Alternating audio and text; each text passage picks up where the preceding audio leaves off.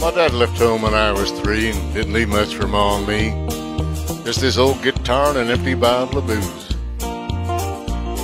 I don't blame him because he run and hid, but the meanest thing he ever did was, before he left, he went and named me Sue. Well, he must have thought that it was quite a joke. It got lots of laughs from a lot of folks. Seems I had to fight my whole life through. Some gal would giggle and I'd get red, and some guy'd laugh and I'd bust his head. I tell you, life ain't easy for a boy named Sue.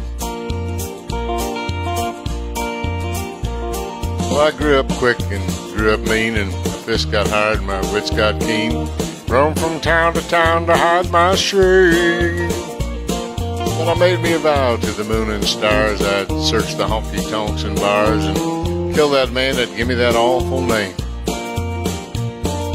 Well, it was Gatlinburg in mid-July, and just hit town, my throat was dry.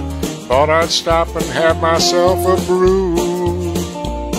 At an old saloon on a street of mud, there at a table dealing stud, sat the dirty mangy dog that named me Sue. Well, I knew that snake was my own sweet dad from a worn-out picture that my mother had. I knew that scar on his cheek and his evil eye.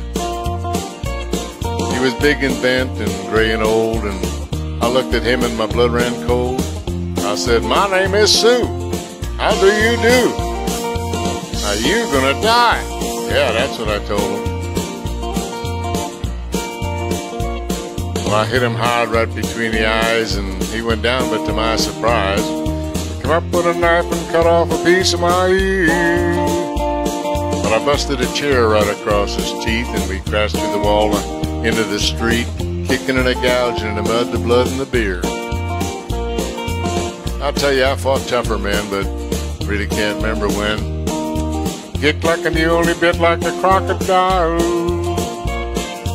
I heard him laugh, and then I heard him cuss, and he went for his gun, and I pulled mine first, and he stood there looking at me, and I saw him smile.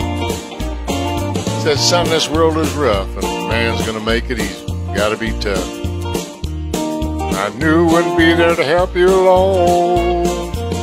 So I give you that name, and I said goodbye, and I knew you'd have to get tough or die. And it's that name that helped to make you strong. But now you just fought one hell of a fight, and I know you hate me, and you got the right to kill me now, and I wouldn't blame you if you do. But you ought to thank me before I die for the gravel in your guts and the spit in your eye.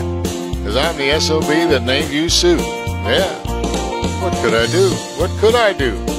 I got all choked up and threw down my gun and called him my paw, and he called me his son. And I come away with a different point of view.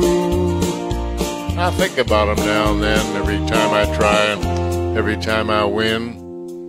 And if ever I have a son, I think I'm gonna name him Bill or George or anything but Sue. I hate that name.